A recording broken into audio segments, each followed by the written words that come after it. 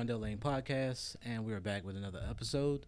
Today we are here with Q from the QMF agency. Is that correct? Yep. First off, I want to say sorry for being late, but tell us a little bit about yourself, where you come from. Yes. Hi, everyone. My name is Quaniece Fish, and I'm the owner of QMF Agency. I'm from Chapel Hill, North Carolina. That's it? Yeah. Okay. Well, tell us a little bit about your childhood, like your interests coming up. Yeah. So growing up, let's see. I went to Catholic school. I've always been extremely athletic. I ran track for a majority of my life, as well as like gymnastics, softball, violin, piano. I was one of those kids who really just did a lot of extracurricular activities. You know, as the only child, my parents really wanted to just keep me busy. Tell us a little bit about the QMF agency. What exactly is that? Yeah, so QMF Agency is a creative agency helping creatives and entrepreneurs grow online and build community. Okay. So I see that you have that going, and you also have a apparel line. Is that? So yeah, I did get started with e-commerce. That was like the first company that I ever started. I haven't really been like pushing that these days, but I'd love to eventually be able to do a rebrand. And that company was really just about motivating minorities to work out more through apparel, because I feel like when you look good, you perform even better. With the marketing agency, you basically go in and you do ad work, commercials, and things for other companies and brands, correct? Yes. How do you go about finding your talent, from models to your videographers, photographers? Yeah, so I have been blessed with the opportunity to have talent actually reach out to me and have videographers reach out to me. So that's mostly how I find people, through them finding me on social media. So I do think social media marketing is very important. We do a lot of social media marketing for our clients, and that's how a lot of our clients find us. So we know that it's definitely working. So when it comes to that, like, how do you handle having to like fire people that are working for you, or if they're not putting out the type of quality that you're looking for? Like, how do you deal with that? Yeah, so for the most part, the like other creatives that I've partnered with on projects, I've had a grateful experience of we've always like done successful projects. I think as far as like firing anyone, I've only had to tell one or two people that I didn't want us to work together anymore out of like 3 years. Okay. So that's, I don't, God's been bringing the right people around us. Cool. And the way that I went about that was just very professionally. I just sent them a professional email telling them that I felt that, our values didn't align and that I would like to like sever any relationship. Do you have any experience yourself, like behind the camera with? Do you have video skills, photography skills? Yeah, so you know what? I do have like a little small camera, small little Sony camera, and I've done some photo shoots with that. I wouldn't call myself a photographer, but I would say that I have an eye for what looks good and what doesn't. So I have taken some really good pictures before, in my opinion, especially with somebody who just doesn't have much technical skills with how cameras operate. However, more recently, I've been learning a lot more because that's who I work with mostly, a lot of photographers and videographers. So I learned a lot of stuff from them. They give me a lot of good tips and tricks. Okay. So tell the people how old you are. 25, everyone. 25. So at a young age of 25, what inspired you to like start a business? Yeah, so I'm one of those people that I always knew that I somewhat wanted to be an entrepreneur. My dad, he has a nonprofit organization that he started a few years ago, and he would always just talk to me a lot about how he felt like I was a leader and that I should be an entrepreneur, and that I had some really good leadership qualities.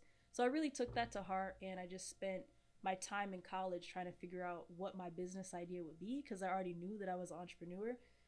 And I worked out a lot during that time. And I ended up getting recommended to teach some group fitness classes at school. And that's how I ended up coming up with my first company idea, which was, hey, we could do workout clothes. What did you study in college? Biology. Okay. Yeah. And now you're an entrepreneur? Now I'm an entrepreneur, yeah. That's kind of how it goes. So you said you've been in business for 3 years with QMF? With QMF for 3 years. I've been an entrepreneur full-time for 4 years. Okay. So if we rewind the clock 3 years, that puts us in like 2020. Yes. So, like, what was your? How hard was that starting a business, like during the pandemic? You know, it was very challenging. I feel like there was some pros and cons to everything. I ended up starting QMF agency because my other company essentially failed. I had got so many resources from doing selling the workout clothes that I was like, okay, what can we do like with all these resources? We had a bunch of influencers, we have a bunch of models, we have just a bunch of videographers and photographers that we work with already, and that's how I ended up doing QMF agency, which started off as just a talent company. And I was like, okay, I'm gonna help the talent that I've been working with get booked for other gigs too, because they've helped me so much, like get my company off the ground. So to start doing that during the pandemic was a little bit in my advantage, just because everybody had a lot of extra time to help me do what I Sure. was doing. Um, and they didn't mind like pulling up to my house and pulling up to these certain places, as long as we were 6 feet apart and had our mask on.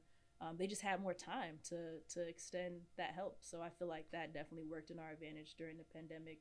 But as far as like not having access to like actual like real studios and things like that, that was extremely challenging. Personally, how do you go about branding your business or even just like yourself, like as a personal brand? Like, Yeah, okay. So that's a really good question because I often talk about how, like, technically QMF, I haven't put a lot of time or effort into the branding of QMF.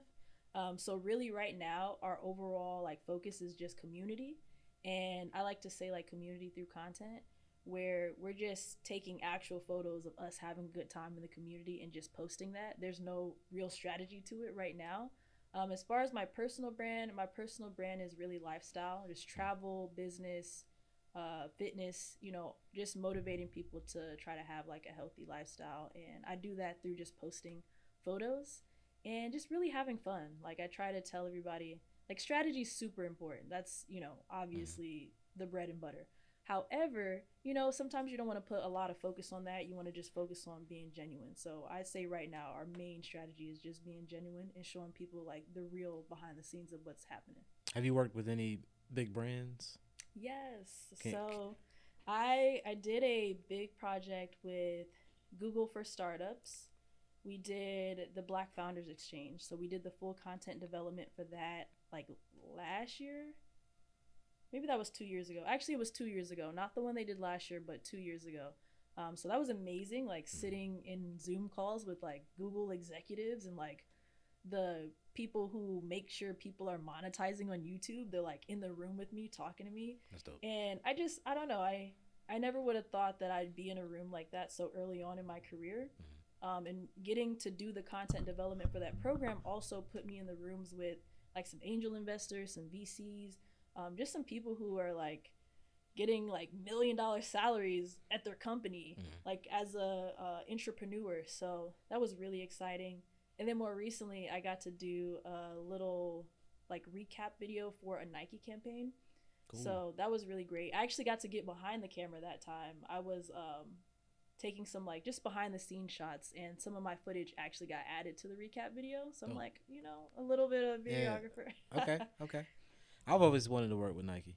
Like I have a that's one of my I wouldn't say bucket list things, Yeah. but I do want to do some type of project with Try to get Nike. on their yard runner campaign then, Okay. because it's spearheaded by a bunch of young black people, and that was also amazing, like meeting the faces who like proposed this idea. Mm-hmm. And they were all people who looked like me, that were like around my age, telling me things like they just got back from Tokyo, like doing some stuff for Nike, and they're just traveling all around the world. And I'm like, wow, this is awesome, like That's y'all are dope. so young. So I definitely love what they're doing over there. How do you feel about well if you've heard about it, but Facebook announced that they're about to stop monetizing reels. Have you heard about that? Oh wow, no, I actually did not hear about that. Yeah, like I know that I saw like Instagram is no longer prioritizing reels as far as the algorithm goes, but yeah, they're about to that's stop probably part of it. monetizing. Yeah, they're because they had like a Yeah, bonus program going, and I saw. So I am on the bonus program. However, I have not been utilizing it that me either. much I got to it. actually make money. But some of the creators that my mom is like really invested in with watching them, they make full-time incomes off of Facebook bonuses. So And that's that's what some people were talking about in the yeah, comments was like you literally have people that have built a a lifestyle livelihood. off Yeah. this. Yeah.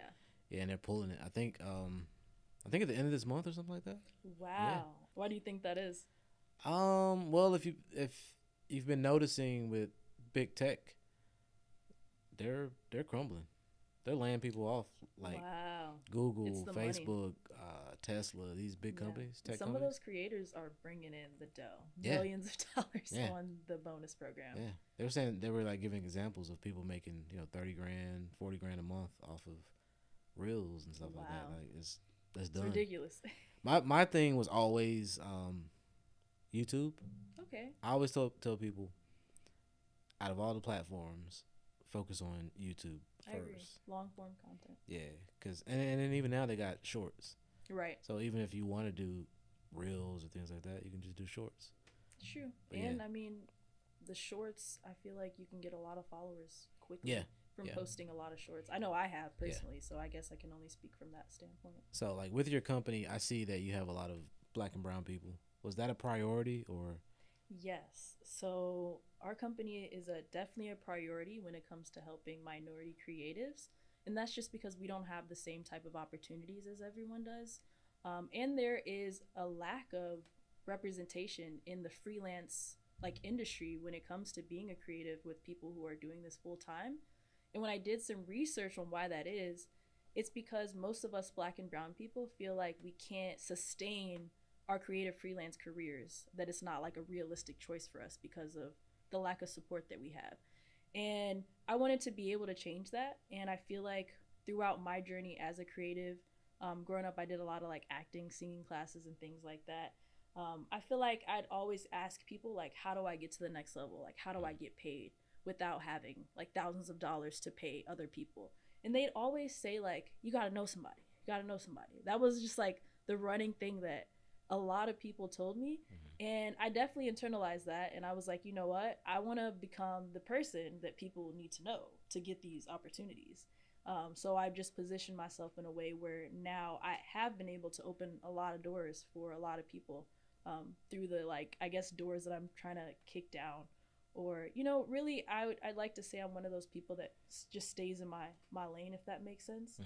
I don't necessarily try to go after opportunities that just aren't for me, if that makes sense. Mm-hmm. So you know how they say, like, build your own table? I'm a Mm-hmm. build your own table type of person. Like, Gotcha. instead of trying to like squeeze a chair at this table where they don't want you to sit, and there's like they're not giving you food and you're just like crumpled in there, just build your own table. Yeah. And have people fill it. I agree with that. Have you ever cast yourself like in one of your ads or like one of your clients' ads? Or? Yes, I actually have. That doesn't happen too often, but I have had a couple scenarios where I submitted my headshot as well, and the client ended up picking me, and then be on set, and they're like, "Oh, it's you," and I'm like, "Yeah," and they're like, "You're the person I was emailing," and I'm like, "Yep." But I'll just I'll just submit myself like a regular talent. Like, I won't be like, "Oh, this is me specifically." I'll just Yeah. be like, "Here are the people who fit the description." I've only done that a couple times though, and yeah, it went really well. And I have had like at least one time where someone specifically wanted me to be in their campaign, and they paid like extra to have me be in the Wow. campaign, which I really liked. So that was really fun. So what's next? Like, do you have any other business ventures or ideas that you want to delve into? Yeah, so I think what's next for us is we just want to continue to curate a safe space for minorities and entrepreneurs to connect, collaborate, and find new opportunities. We've been recently curating in-person networking events, and that's something that we've been having a lot of success with. So I'd love to continue to expand on that and just continue to grow those networking events. We just launched a new membership actually that's called Creatives Night Out, and this membership is $20 a month. Right now it's on sale for $15 a month, where essentially it's like a resource hub for any local creatives in like the southeastern region, where they can immediately get access to our ebooks, our e-guides. We do monthly workshops where we talk about different creative things. They get free access to that. Our in-person networking events, they get free access to that. So it's really anybody who's looking to get out house more as a creative, or just learn more and be surrounded by like-minded individuals. This is the perfect opportunity for them. So we're really about to try to push that creative membership hard, because we know how helpful that our resources actually are, and we actually have a lot of surveys that show, because it's one thing to say that you're helping people, but it's another thing to actually have information that supports that. People are filling out our surveys and telling us that we are helping them get paid opportunities, we're helping them build their portfolio, we're helping them build their confidence, and we're just overall helping them like scale their creative careers. Okay. Yeah, I've seen a few of your events on social media, Yeah. like Instagram. You're gonna have to come out. Yeah, I definitely want to check one of those out. They look fun. So, Yeah. yeah. It'd be a good vlog also. I vlog. You say you vlog? Yeah, if I show up, that'd be I'll a probably good have vlog. my camera. So Awesome. That's more content for both of us then. Just let you know. Do you focus on doing personal content on like YouTube or anything? So I do have a personal YouTube channel. I posted a few videos. I'm not very consistent on like my personal YouTube channel. I would love to be a little bit more, but long form content is something that's hard for me to do when I have to be in front of the camera. But it's something that I've been really practicing and working on in little ways, by like putting my face on the QMF page more. Because when I first started the page, I didn't have myself on there at all. So it's more recent that I've started doing like little clips of me talking about certain things, just so people can know who I am more. Because it's at the point in the company where there's a lot of people who know of my company, but they don't know me. Yeah. And I don't necessarily like that, where when I'm meeting someone and I'm saying who I am, like they don't know who I am. And then I'm like, oh, well, follow me on social. And they're like, oh, I've been following you for years. I know this page. And I'm like, oh, you don't know who the owner is? Yeah. That used to happen to me a lot. I just want to change my company name to like my name. Yeah. They just don't know who runs QMF Agency. So can't put the face with the name. Yep. That's why I really appreciate this opportunity to talk about the company a little more, so people can start recognizing, okay, Quaniece QMF Agency. A lot of people think that it's a man. Really? Yeah. And it makes sense. I feel like the entertainment industry / like production and marketing can be very male dominated sometimes. That's true. But when I look at your page though, I feel like it looks like a woman's running. I feel like it's obvious, but maybe I'm jaded because I kind of know that you run it, but I don't know. When you're not producing or directing people, what do you do for fun, like hobbies, relaxation type stuff? So I love to travel. I'd say like outside of traveling, I don't have that much time to do some of the hobbies I like. Like I love to paint. I love to dance in my spare time, but I try to like do some fun dances on TikTok and social media. That's really fun to me. But for the most part, I'm super passionate about traveling. I've been to 11 countries so far. Nice. And I'm going on like a tour of Europe next month, actually. So I'm super excited about that. I'd love to just, position myself and everyone else around me to be able to have more travel opportunities. How do you like when you're out traveling, how do you handle the task for your business? So I try to automate stuff as much as possible. So when I'm going out of town, I just let my clients know and we just automate a lot of their stuff. However, I do have a support team for the most part. So if I need somebody on site doing something, I have a few people that I can call. Do you feel anxiety when you have a production and you're not on set? Oh, yeah, of course. Okay. I feel, I'm calling, I'm checking on it the whole time. So definitely, I will say it is hard to take vacations. I do travel a lot, but will I say I'm like fully present on the trip? Probably not. Like I'll still do a little work. I'll still make some phone calls or just check in and make sure everything's going good on set. But I've gotten a lot better at that as time progresses. Yeah, you were. I was supposed to meet you a while back. Yeah, I remember. It was a lot going on. Cool Cannon shot something here. Yeah. For you, And Oh yeah. Oh, I and I think you were was in supposed to show up or Miami. something, but yeah, you Man, couldn't. I was stressed. Yeah, I yeah, was like, get some behind the scenes, get some behind the scenes. yeah.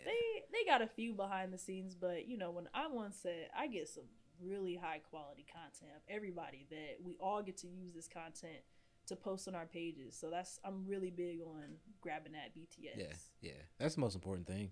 Like that's almost better than the product nowadays. Honestly. Like, cause when I just post photos, it doesn't really do anything. Yeah. But if I post like a reel, or even in my stories where like you can kind of see the behind the scenes They love setup, it. yeah, it just does so much. BTS is some of our highest performing content. Yeah, People want to see the process. They want to see, like I said earlier, when I said that right now, because I don't have much time, our main strategy is just being genuine. mm-hmm. People want to see that genuineness. Right, They want to see what it looked like when y'all were setting it up because they know that finished product. You know, some edits went into that, some right. this, that. You know, it's been morphed into something that looks basically perfect versus the imperfect, you know, behind the scenes that people can relate to a little bit more. For sure. So if I was a model and I wanted to work with QMF, Yeah. what's the process? So let's see the process right now. I guess it depends on what you want to do. If you're like a model who has a portfolio and you're just looking to get more gigs, then I'd recommend you just like reach out to our page. Either me or my assistant will respond to you. We'll set up a meeting. We'll just talk a little bit to make sure that like your values align with our values, and then we'll just add your headshots to our database, and we can just go from there. However, we do have a modeling program. We're not currently accepting any new models, but I will definitely post on our page where we are, which is for beginner models who don't have a portfolio. They don't have what they need to start getting like actual gigs yet. We take them through this year-long program where we help them build their portfolio through photo shoots. We get their headshots updated every single month. They attend monthly and weekly workshops and in-person events. It's quite similar to our creative membership, but only it's geared towards specifically models, and it's an annual fee versus a monthly fee. And yeah, and then at the end of the program, we've had a lot of success with models actually starting to land paid gigs through coming through the program. So that's something that we've had a lot of success with helping a lot of people with. With traveling, you said you've been to 11 countries, right? Yes. What was your best experience? What's the best country? That is such a hard question just because I feel like every experience was so unique in itself. But I'd say like one of the most recent trips that I feel like I got like the best overall content, the best food, the best experience, had the best time would probably be Mexico. And that's because that was my first time staying at an all-inclusive resort, which I've never done before. So I felt like there was a lot of activities on the resort. Just being able to go to a bunch of fancy restaurants and order anything that I wanted, Any you time know, of the day, any time time of the night. day, room service. I've never been able to like afford to order a bunch of room service Right. before. So to just be ordering a bunch of room service, whatever we want, it felt like a sneak peek into the lifestyle that's coming for me. Yeah. Well, Yeah. what part of Mexico were you in? Cabo. Yeah, I went there 2021. Yeah, Yeah. okay. Yeah, I was out there for a wedding and we had all inclusive. That's awesome. Like, yeah. All Me and Cool inclusive is Cannon so actually. nice. Oh, I've been seeing his travels on his page. Yeah, yeah. Yeah, Cabo, I definitely recommend anyone go there. That's actually the type of content that I post on my personal YouTube channel. I do like resort reviews and things like that. I talk a little bit about business, but I'm more so trying to get into the travel influencing industry. So You I do can know, start yeah. traveling for You know you free. can get like free travel. Like, Yeah, during the pandemic, I actually landed my first paid deal where I was gonna get paid and get free 4 night stay at a resort in Thailand. And same deal, you that's know, dope. it ended up falling through because of COVID and Mhm. everything that was happening. But that was gonna be my first like shot to like go and stay for free. But you know, another opportunity will definitely present itself. But in the travel influencing world, you definitely have to keep reaching out and definitely working on that personal brand. Yeah, a few years ago, I was hearing a guy creator. He says, like local places, Yeah. like in your own city, you can reach out to them and let them know what you do. Yep. Start getting And a lot of deals. times you'll get deals, or they'll expensive room you'll get it for free. Like Wow. even if you have you don't necessarily have to have a big channel or Okay. a big following. And Just high quality content. yeah, you just gotta keep, like you said, keep trying. And restaurants, all type of stuff. That makes sense to me. I'm Yeah, definitely gonna keep trying. So hopefully, if I come on this podcast again next time, I'll be a full time travel influencer. yeah. I wanted to do that a few years ago, but I don't travel enough. Yeah, Like, especially when like I have a large community around us with QMF. More so recently, I was able to like combine my passion of travel with QMF by doing a creators retreat. So we did the retreat February 24th, and this was a high ticket event. We sold tickets, and let's see, we sold 10 tickets, and 10 minority creatives like bought tickets to come with us to Blue Ridge, Georgia. We got a huge cabin. We rented a huge van. Some people met us up there, but mostly we drove everybody up there. And it was like a weekend of content creation, relaxation, workshops, community, team bonding. And it was just awesome. Like some of the people there said they never even went.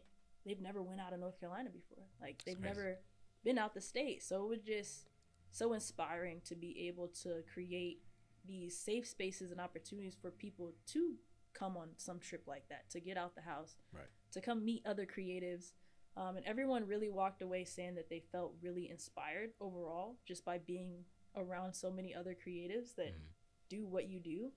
So I want to keep curating some like big, unique opportunities like that for people to come and just have a good time, right? Yeah. Have you ever traveled alone? Yeah, I have actually. Really? I went to Costa Rica by myself. Um, got a couple tour groups, like booked a couple of tour groups when I was out there, and I met some really cool people. Ended up meeting an Asian girl, and me and her were like besties the whole time I was there. We went to a couple other cities together while we were in Costa Rica, and then when we got back, she was from Minnesota, I want to say. Few years after that, we ended up doing another trip. We went to LA and had an amazing time, and we still stay in contact every now and then on social media. But yeah, so that solo travel is definitely something I encourage people to do, because you can't always wait on your friends and family to travel. Sometimes they're not going to be free the same time as you, or they're just not going to want to go, and you Right. can't let that hold you back. For real. Yeah, I agree with that. And just to provide a little motivation to anybody that might be listening, did you have any experience in like marketing, video, photography, any of that prior to you starting No, this company?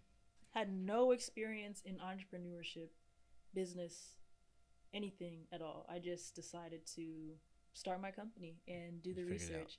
And most of the stuff that I did learn, though, I will say most of the skills that I acquired were from that first company that I started. Because, when you first start in your business, you're the one that's doing everything for it, the sales, the marketing, the everything. And I just had a lot of success off my first company. When I finished school, I went straight full time into my business, which a lot of people don't do and would say that it's crazy to do. I didn't have that much money during that time at all, but I made enough money with my company to sustain my lifestyle at that time. And dang, what was the question? Well, I was asking you like, basically like Did I with have no experience, how did you figure this out? Yeah. So just doing my own just doing my own thing and actually investing a lot of time into education. I went to YouTube University. I went to Google University. I took notes. It was school, really. Yeah. I went to school with what I had to do. And once I did that for my company, people just started asking me to do it for them. Hey, can you help me do my social media? Can you help me? And I was helping people for free, just helping my friends, family. Yeah. And then one day I was like, wait a minute, I should get paid for this.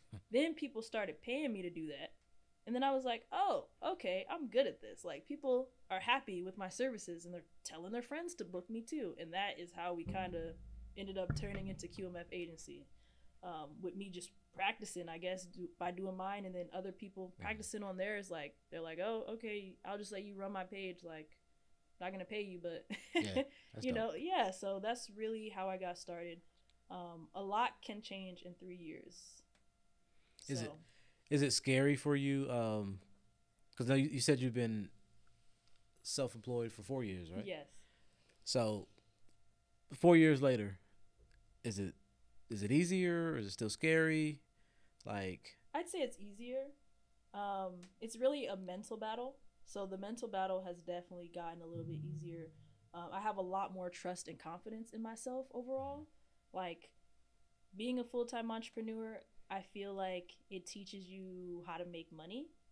And when you know how to make money, regardless of the situation, I feel like that gives you a lot of confidence. Like, it doesn't matter if I go get a job or if I work anywhere, if they fire me, if they shut down, I'm going to make money, period, of the situation. So I feel like that's really, like, having that confidence just makes you feel, unstoppable. Yeah. When you feel like you can do it regardless. But don't get me wrong, sometimes the anxiety definitely it gets to me, it bothers me, but I don't stay in that state of mind long because I know that mindset is a very big part of moving forward.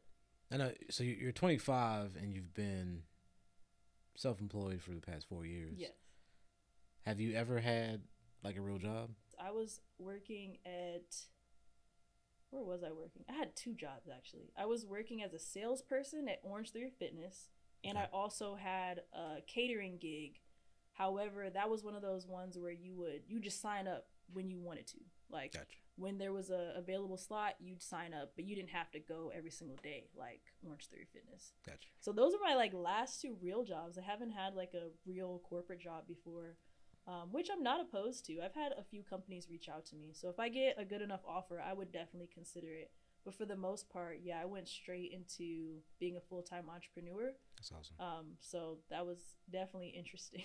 That's awesome.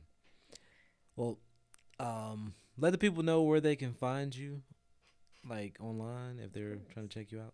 Yeah, so tap in qmfagency.com, or you can follow us on any social media at QMF Agency. Our YouTube is QMF Model TV. We post a lot of cool behind the scenes and interviews on there, but we also have all this stuff on our website. So please tap in with us. Once again, this is Quaniece Fish from QMF Agency. So I hope to see all of you guys soon at one of our events. Sounds like an ad, yo. Well, I appreciate you coming on once again. Like I said, today was a little haywire, but we got it done. You guys, thank you for tuning in for another episode of the Rondell Lane Podcast. I don't even think I named what episode this is. I really don't know. I think it might be like 14. But yeah, like, share, subscribe, all the good YouTube stuff, and I will catch you in the next one. Peace. Yep. That's it, man. Thank you so much. No problem. That no was problem. awesome.